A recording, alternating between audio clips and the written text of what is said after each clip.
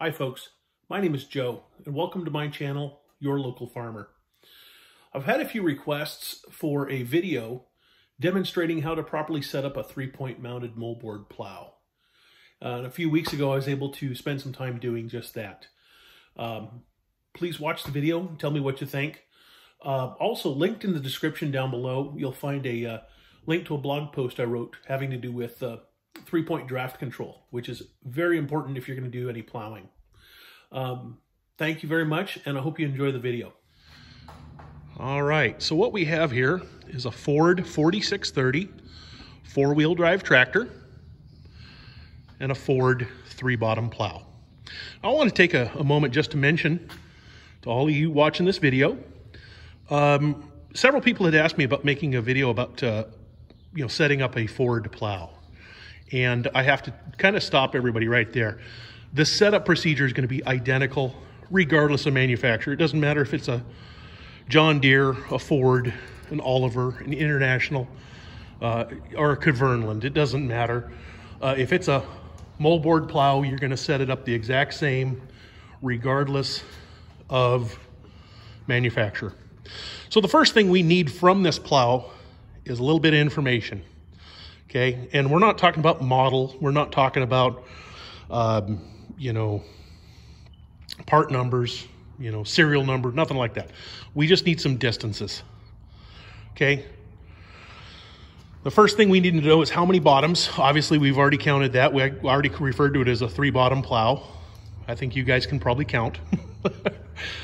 Maybe. The next thing we need to know is the distance from one bottom to the next. And we need to know that distance as the tractor's going through the field. So exactly from that shank to that shank. Okay, the mistake I've heard of people making is they will measure the length of the plowshare and give a distance. Well, the problem is that's the angle, okay? We're talking about the cut width this way, not the length of the share that way. Okay, so the easiest way I find to do it is if you look over here on the plow, at least on these, and it's very common to find this, is that there is a beam that runs fore and aft on each one of these shanks. So I'm just going to put my tape measure against the inside of that beam, measure over to that beam. Okay, let's do that right now.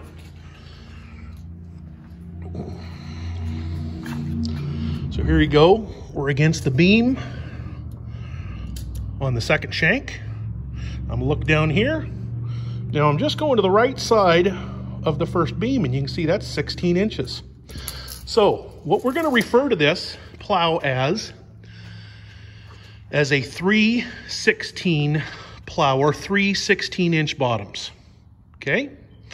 And that's where we go back over to our pen and paper, and we're going to do a little mathematics now. All right, so the next thing we're going to look into on this plow is we're going to find our center of draft, or our center line of draft. Okay, now for those of you who've been farming with tractors, you may have even heard of this. I have been aware of it for many years. But the reality is, it actually comes from the 1800s. It comes from the days when they farmed with horses. What they found is that they could alter, adjust, exactly which, what the angle was that the horses were pulling the plow through the ground, and that there was an optimum point. And when they hit that optimum point, all of a sudden, the horses were at their least resistance. No matter the soil structure or the type of soil, whatever, the horses had the easiest job, okay? So let's look first over at this single bottom. Now, if you look, I kind of drew this as though you're looking straight down on a plow. My apologies, I'm not an artist, okay? But what we're looking at right here, okay, or a single bottom of a plow, here, of course, is your land side. This is going to run alongside this, the inside of your furrow. I think all of you even know that. Over here, let's see if I can draw this while looking through my phone, is the width of cut, okay? So let's call that 12 inches. Let's say that we're, that's a You know, that's a horse-drawn plow that's 12 inches wide, okay? What they found was that if you put the point in the middle, right there at 6 inches, that wasn't the easiest place.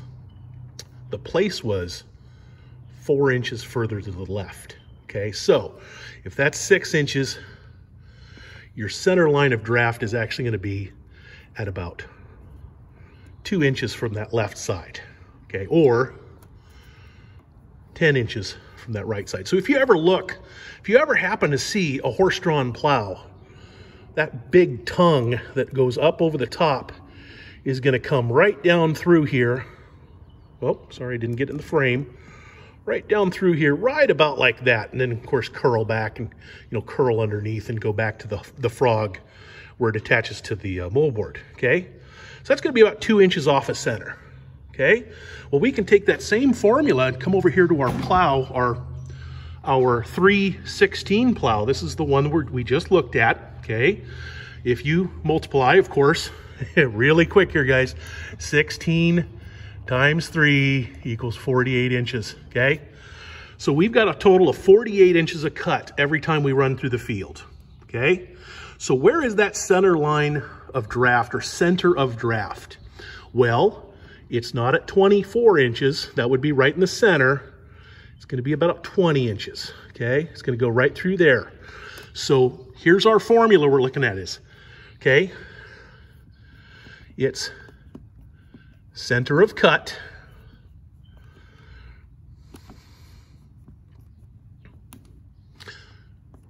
plus 4 inches, okay? And by the way, that's 4 inches to the left, okay? So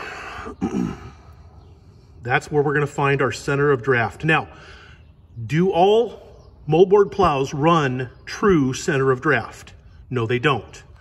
And in fact, as tractors got bigger and bigger, as tractors started adding more and more bottoms, 4 bottoms, 5 bottoms, 6 bottoms, because wheel track would have to become so immensely large, after you get bigger than about 3 or 4 bottoms, center of draft kind of just goes away.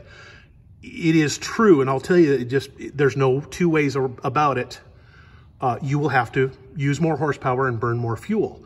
That's really all that center of draft is going to gain you, is you're going to be able to pull, the biggest plow with the smallest tractor if you have center of draft, and you're going to burn the least amount of fuel, okay?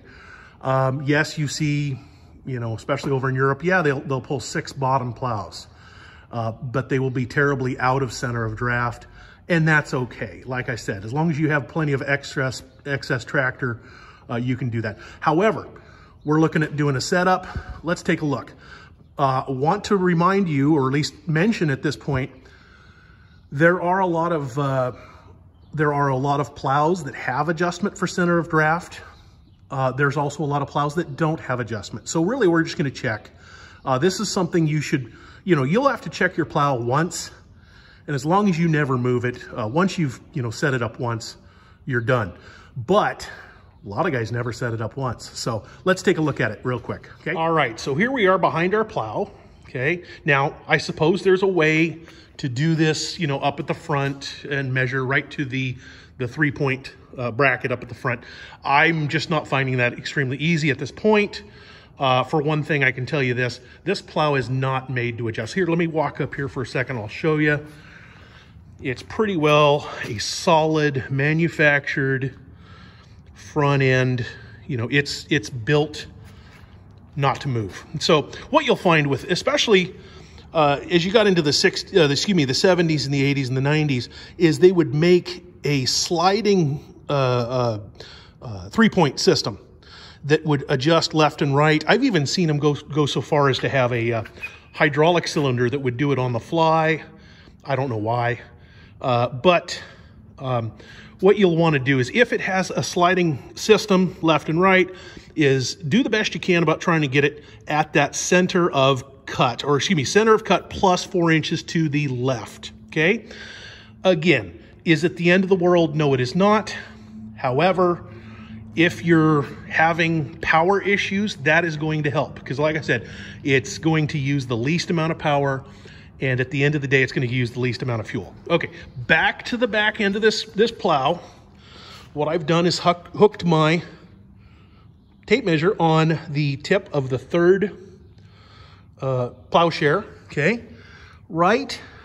All right, let's see if I can find it here. Okay, right there is 20 inches.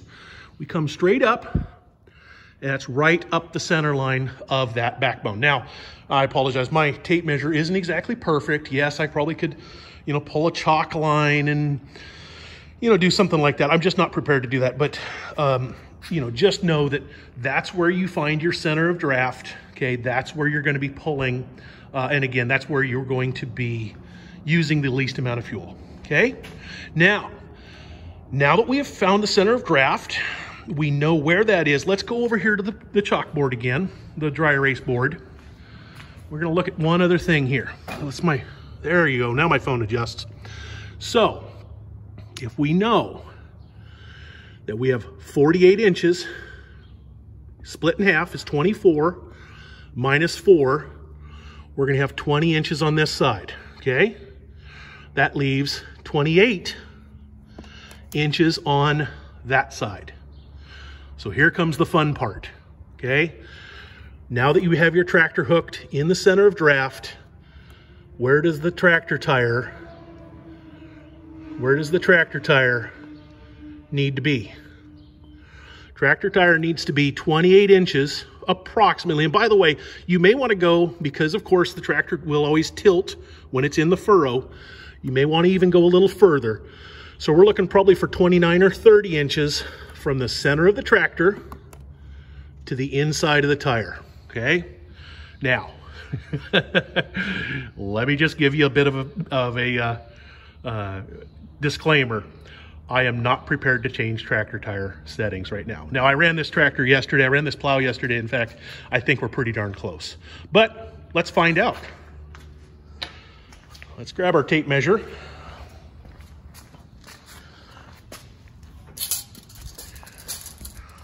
Pull out a little more tape. So I'm going to go over here.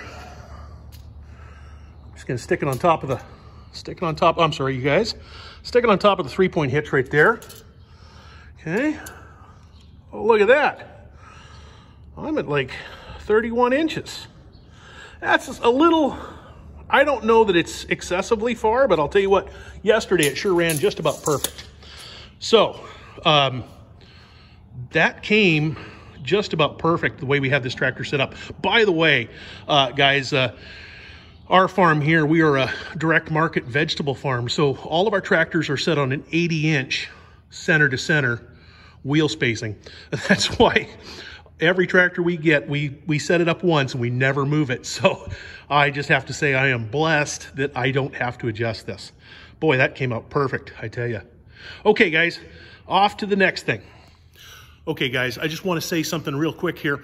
I cannot emphasize enough the importance of finding your wheel spacing. Now, even if you cannot run proper wheel spacing at center of draft, that's okay. Like I said, if you have enough tractor horsepower, I should say, and if you have enough fuel, there's no problem. If you don't run on center of draft, it shouldn't be the end of the world, okay? The problem is, from your towed center point, it is imperative that you find the distance to the inside of that furrow that you're going to be running down. I can't tell you how many people will, that I've heard of, I should say, hook up to a plow, any tractor, any plow, and then say it plowed terribly. It was horrible. Well, did you make any adjustments? Well, not really. I adjusted the plow.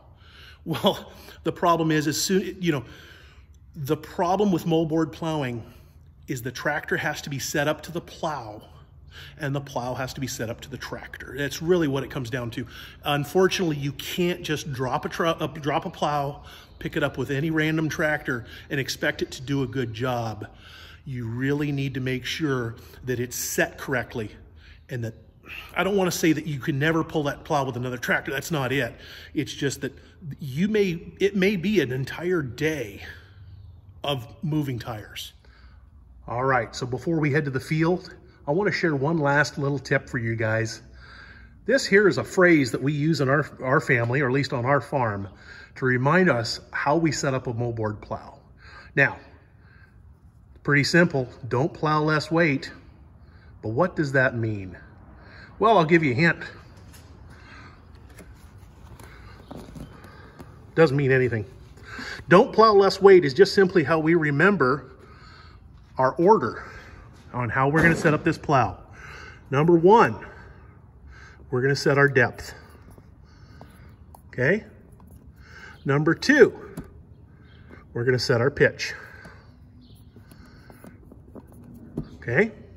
Number three, we're going to set our level. And number four, we're going to set our width. Okay, 1, 2, 3, 4. Depth, pitch, level, width.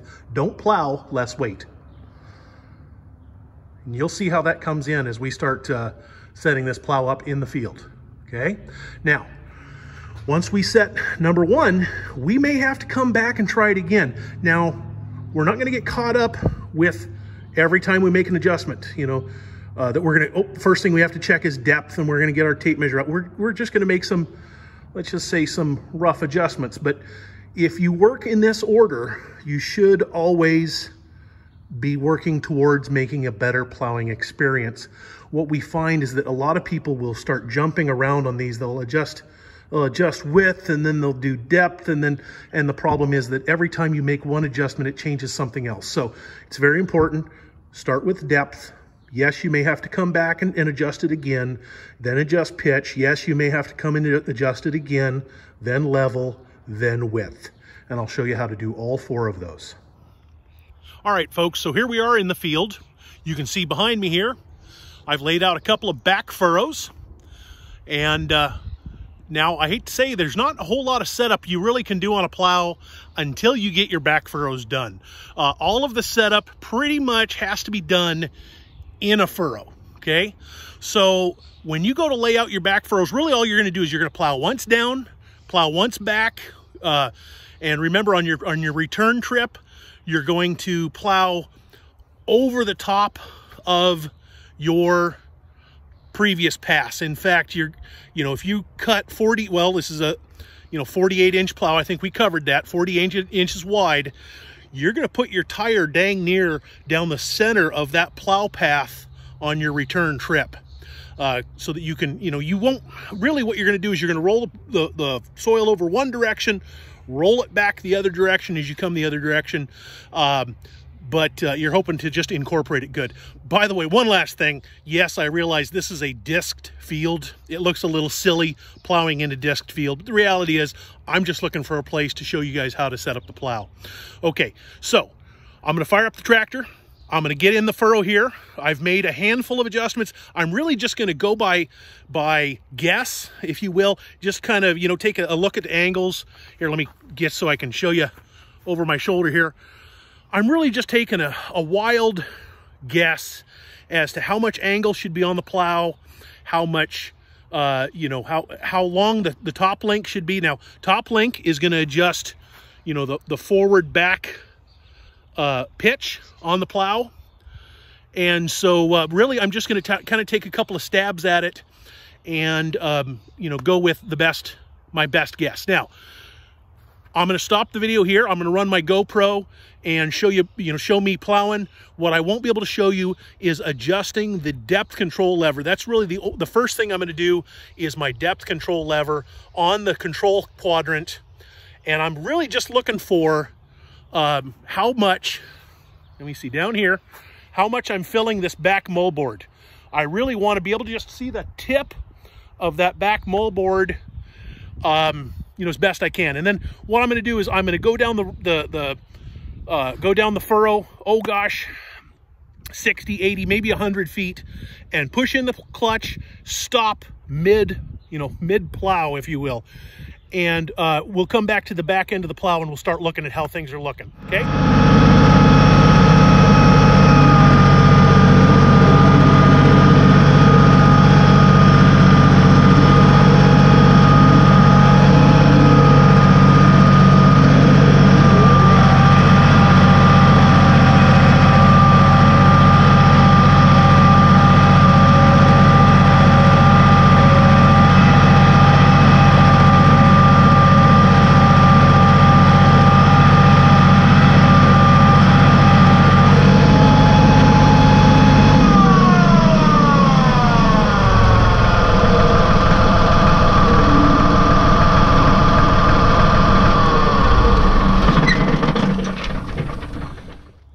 All right, so the other thing I'm going to do to check my depth is I showed you that I was checking where the trash board started here. I'm then going to look at my second bottom, and I'm about the same level. And then if I look in here, let me just look right over the top of this beam. If I can block the light a little bit. Oh, it's kind of, don't ask me, there's some odd coulters on this plow, but we're a little shallower on our front moldboard than we are on our rear. You'll have to just kind of take my word for it. Let me see how we can adjust this here so that we're deeper on our, deeper on our front moldboard. Now, we've roughly set depth. Okay, that was our first step of the don't plow less weight formula. Okay, we've set depth. Now, we're not looking for an exact amount. Maybe some people are. I'm not looking for an exact amount. I'm looking for a rough working depth. Okay, the next is going to be pitch. Is it pitched, excuse me here, is it pitched nose down or is it pitched nose up? Now, what I'm going to do, the easy way to do this is I'm going to measure. I don't have, well, unfortunately I left my tape measure at the shop, but I do happen to have a long field flag. So let's use this. We can use it just as a rough measuring device. And let's see here how tall we are from our back bottom. I'm going to call it right about there, that we're at the bottom of our frame. Let's go up here to our front moldboard.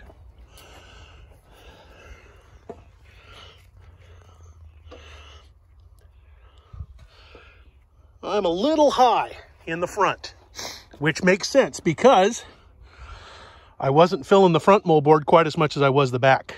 Okay, so let's take another look here. I'm going to shorten this top link up a couple of turns and we'll see how she looks. Okay, there's one. It's hard to do one-handed.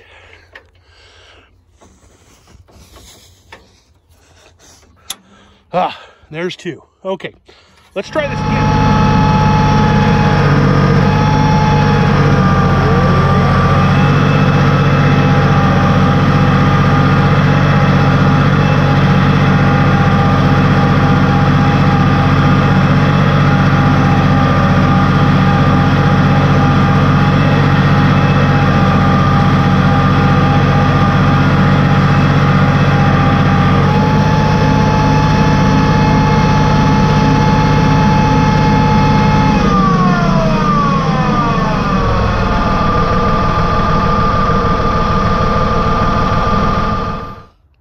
All right, so we've now adjusted our depth. Again, that's just kind of a rough working estimate. We've adjusted our pitch. I don't know that we're perfectly level, but I'm pretty happy with it. From if you step back a ways, it doesn't look like it's riding nose down or nose up. This is nothing that has to be scientifically perfect, but it helps. Okay, we've done those two, depth, pitch. The next is going to be level. Okay, now I can tell if we step back here at a distance. I'm going to step down in the furrow. Let's just look. Yeah, I don't like the level. Okay, obviously the tractor sits at an angle. It always does. It rides in the furrow. But if you look, the moldboards, if I look from the back end, the moldboards are tipped. I'm exaggerating here, but they're tipped over. I want them to ride almost perfectly up and down, and I can tell that that main beam is not riding level. Okay, so I'm going to make a couple adjustments to our leveling linkage. That's going to be on the right hand side of the 3-point hitch. I'm going to extend it out probably about let's see if I can give it about 4 cranks or 4 half cranks. That'll be 2 full cranks, and see if that makes an adjustment. We'll make another look at it here shortly.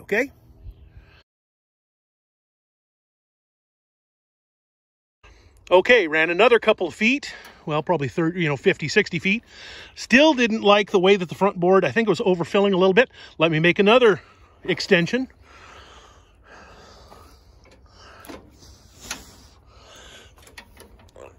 This time I'm just going to go, oh, how about a crank and a half? Okay, let's call that good. Let's try it again.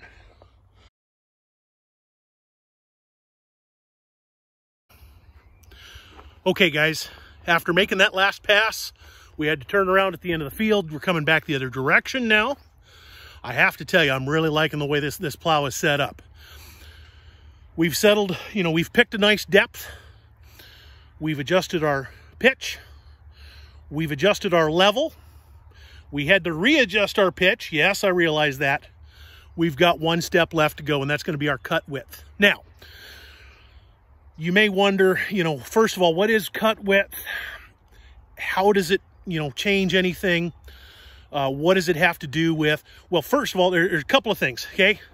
Let's look over my shoulder here. Do you see that dark line running down towards the end of the field there, okay? What that is showing me, or what that is from, is we are not taking a full cut with our front board, okay? There's a couple of things that are going to be affected by that, okay? It's not imperative that you have your cut width exact. However, it's sure nice, okay? It's going to do a couple of things. Number one, you've got to travel through this field X number of times. If you're taking, let's say, 4 inches too narrow of a cut, that's 4 inches times, how many passes.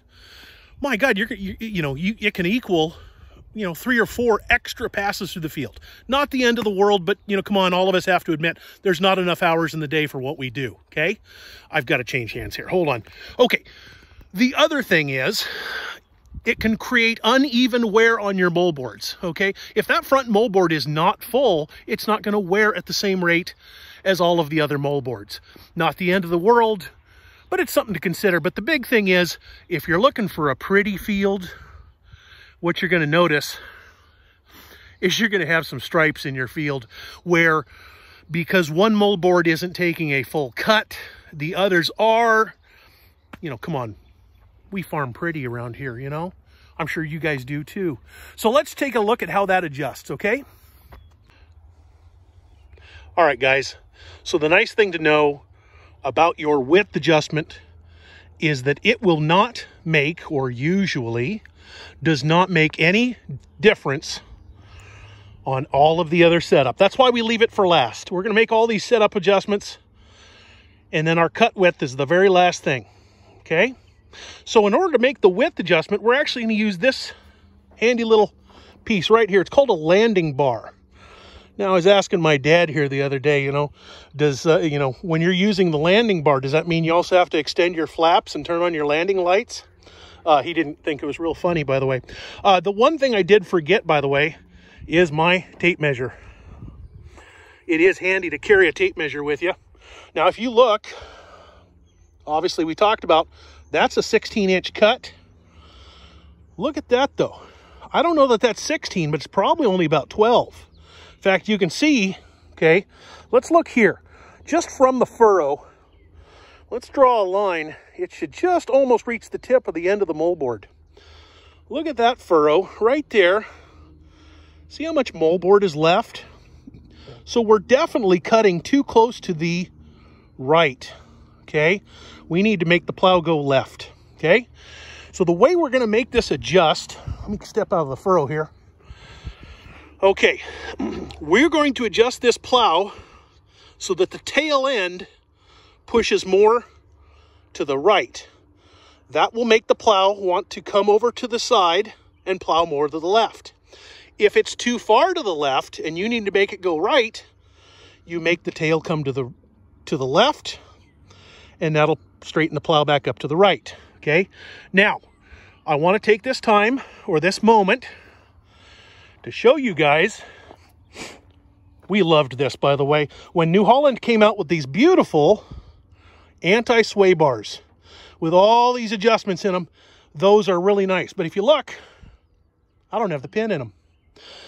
The reason I wanted to point that out is that is the way many old plows were made to run. This is your adjustment for left or right, okay? Yes, it is nice that the new plows have sway adjustments, sway blocks, all that kind of stuff. Just know that that is the proper way to adjust it. And I guess I'm pointing this out, guys, because I've seen too many folks where their plow is worn out. Okay, and by the way, this left-right adjustment will change as your wear blocks wear or as your land sides wear. And I have a fear that there's an awful lot of guys that keep just moving the pin in their sway block. You're going to just put extra pressure on that bar, you know, on those lift arms.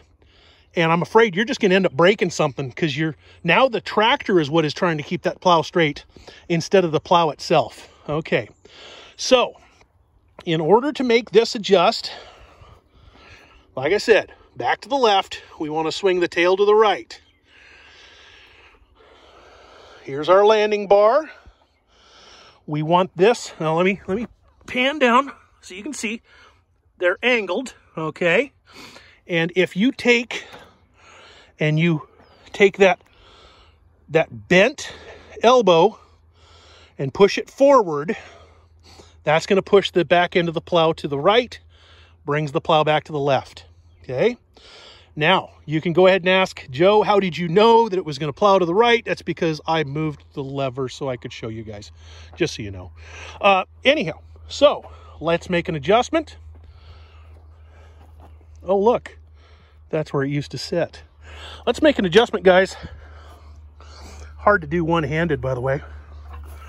I may have to turn the camera off. By the way, I want to point this out real quick. Many older plows do not have this lever with a ratcheting system here. What they will have is that this landing bar will simply be bolted in place, or, you know, clamped in place with like U-bolts, and you'll have to loosen them up. Okay, good luck getting those loose, by the way. And then get a pipe wrench on it of some kind, and you can bend, you know, twist it with a pipe wrench. Just loosen it up. Maybe make a mark on it where it originally was and try to turn it just, you know, 10 degrees, maybe 15. It'll take a little bit of playing with it. But once you get it set, it should run until the plow starts to wear out again, okay? Let me shut this camera off. I'll get it adjusted, and we'll try this again, okay? All right, guys, one last thing here. I made the adjustment for the landing bar. I'm going to take off now, and I want you to watch as that plow, it should move over about 4 inches or so and start tracking with a good full front board, okay? Take a look.